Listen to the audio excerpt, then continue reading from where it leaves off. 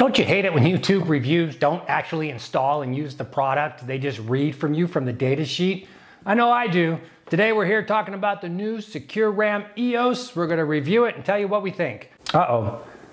Now here's a problem. I'm Robert, you're watching Locksmith Recommended.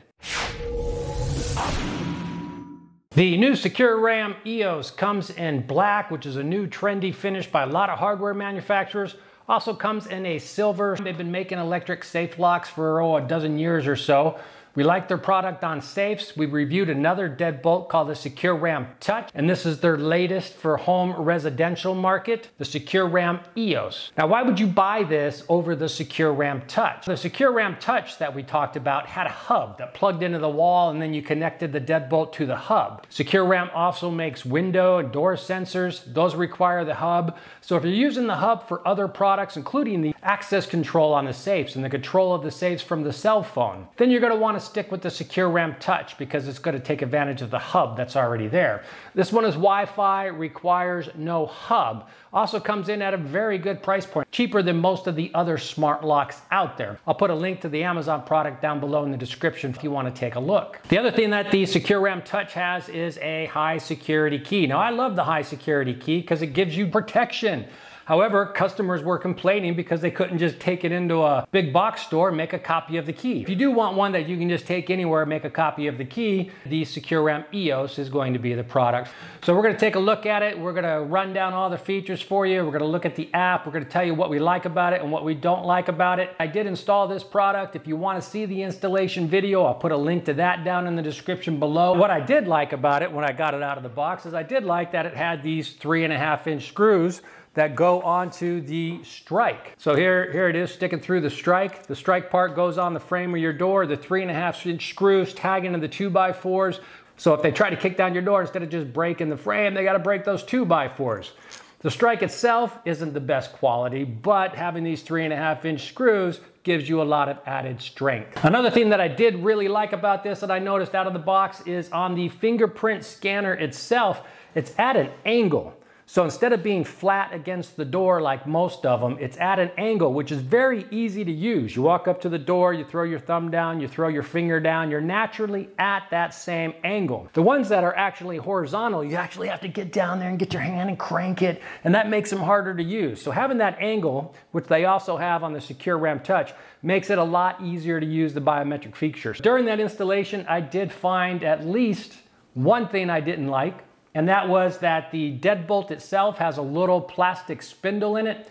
I'm not sure how well that's going to hold up. Now this is a brand new lock on the market. SECURAM hasn't yet got this rated, so it has no ANSI rating or BHMA rating. So we're going to have to see what they do with that and whether or not that plastic spindle is going to cause them problems in the future. They do plan on getting it rated. It's just too new, and so they haven't gone through the process yet. Let's start taking a look at some of the features of this lock. This is a biometric lock. It has a fingerprint scanner. You can also get in with a keypad. You can use a key override in case the batteries ever die. It also has a jumper for a 9-volt battery. It'll take up to 9 users. Each user can have 2 fingers enrolled in the system. When you set up a new user for this, the fingerprints are optional. You can just set them up with a PIN code.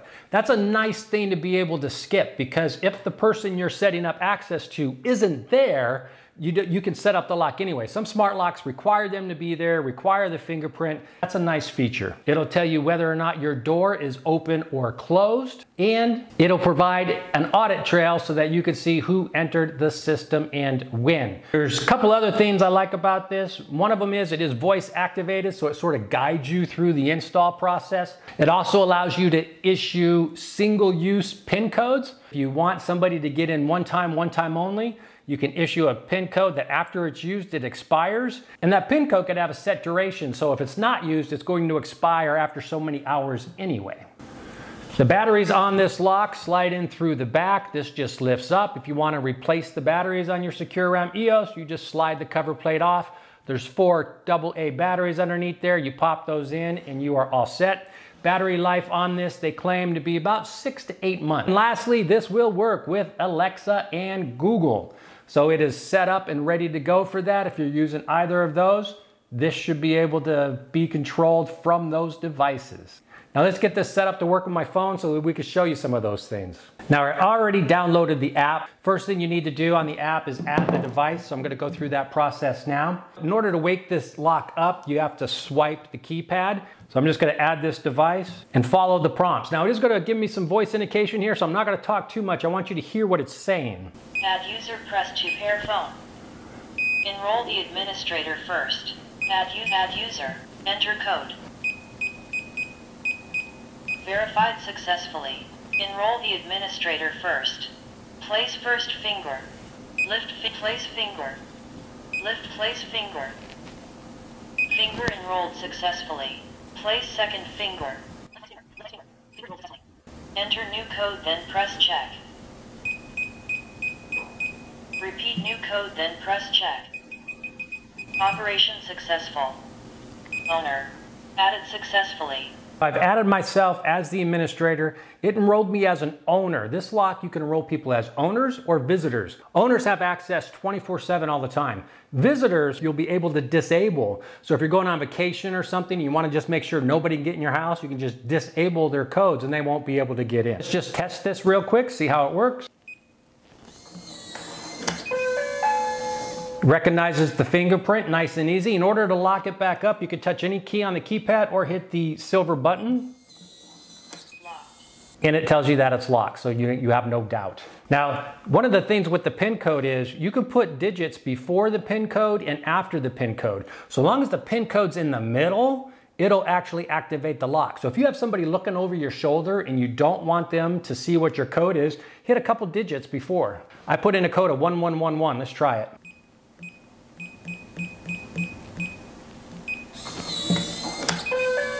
So I just did a couple random digits before I did my code, so it's hard for somebody to remember if they're looking at the lock. That's actually a carryover from a feature on their safes. Now we need to pair this to the phone so I can control it with the Wi-Fi.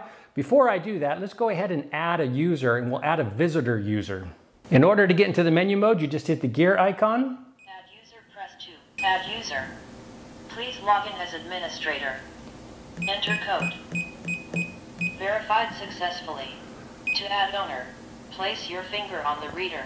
To add visitor, press 0 button. Visitor, place first finger.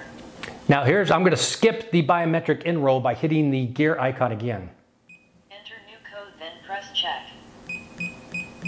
Repeat new code, then press check.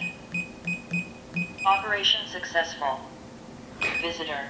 So I enrolled a visitor and I didn't do the biometrics because maybe they weren't there and present, but I did issue them a new code. So now I have a visitor enrolled in this lock and an owner. Now let's go ahead and connect the lock to the phone so I can monitor it and control it from the phone. Okay, so here it is on my phone, the EOS. I got to connect to that.